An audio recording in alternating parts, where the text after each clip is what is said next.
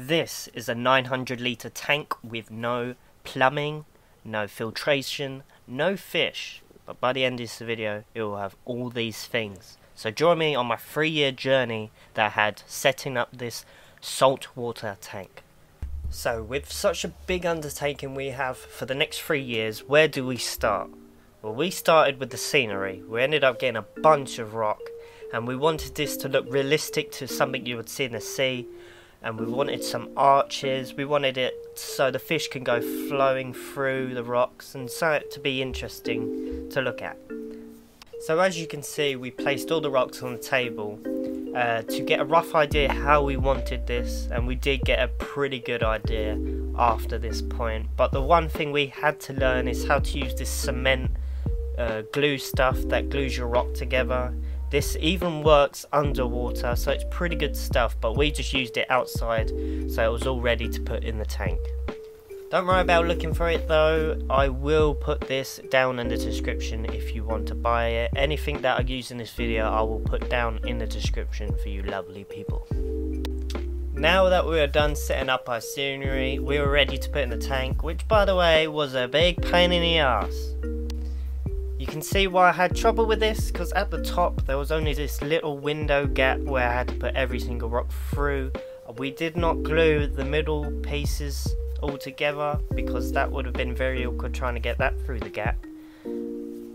Oh, and by the way, we are not rich. This was a present for my father. We all got together to save up some money for him. It was a complete surprise. He loved it. And yeah, we all put money towards it. I'm still putting money towards it. No regrets, yet. Right, so now that we've done that, we're ready to put some sand in. Quite a lot of sand, right at the bottom.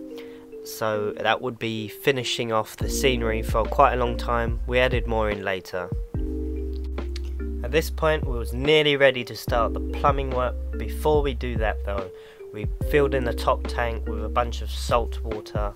That we made ourselves just by using tap water and the proper salt that you need for fish tanks. When you do this, the salt water is very misty at first, but after a few days it does clear up. Right, so now that we've done that, we're ready for the plumbing work, which was very important because if this goes wrong, you have 900 litres all over your living room, so that wouldn't be good. Alright, so I'm only going to lightly explain this part because otherwise this video will be way too long. But at the moment I'm putting this little piece in the tank right at the corner box bit because this area holds 3 different pipes. One is for letting the top tank water fall down into the bottom tank.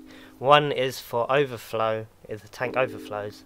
And the other is to let the bottom tank water go shooting back up into the top tank. So when assembling this, on our first pipe it had to connect to a roller mat. This cleans the water in the tank, and we had to do this complete Frankenstein-y thing with the pipe where we had to put different pieces of pipe together, glue them together to make this work. It was pretty crazy. But at that point it was just a plan. We had to glue all this together afterwards, which was pretty big experience. This had to be right, like I said, otherwise it'd be leaking. So we proper took our time with this and watched loads of videos just to make sure we're doing this right. There's still a lot more I could talk about the pipe work, and I have a load more clips, but I'm trying to make this video as interesting as possible. So if you guys want to know any more about the pipe work or anything else in this video, let me know it down in the comment section. I also have a bunch of tips as well, so if you do want to know that, let me know down in the comment section. I will make that video for you pronto. At this point we were testing if it all worked properly, and we had no problem, no leaks. With such a big thing like this, it was a very proud moment to see no leaks. It's very awesome. But after that we put some accessories in, like fans, some heaters, and some pretty awesome bubbles.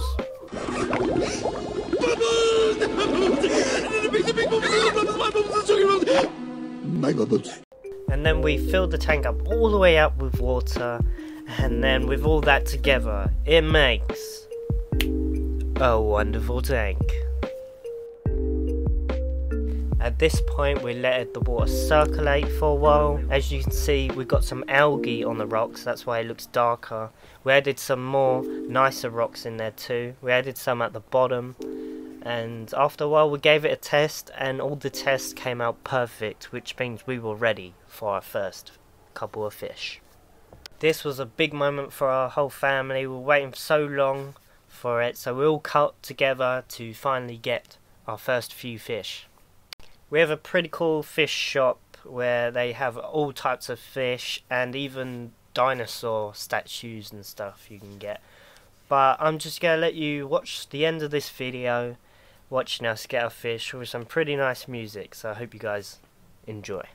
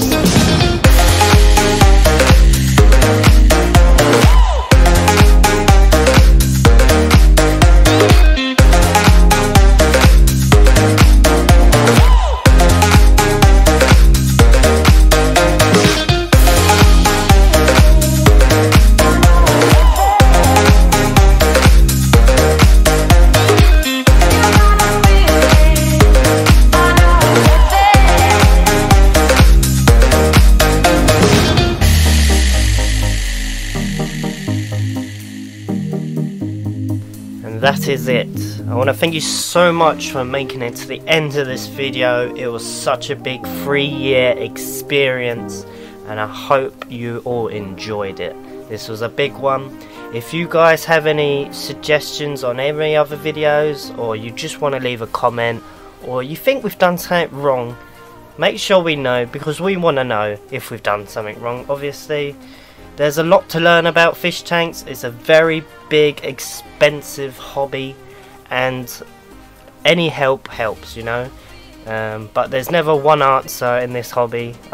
We've had a few problems, we've asked a few people, and they've gave us all different answers. But anyway, I hope you guys enjoy the rest of your day, and I hope to see you in the next video.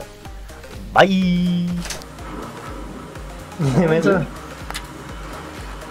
You can feel him. You can feel his little mouth.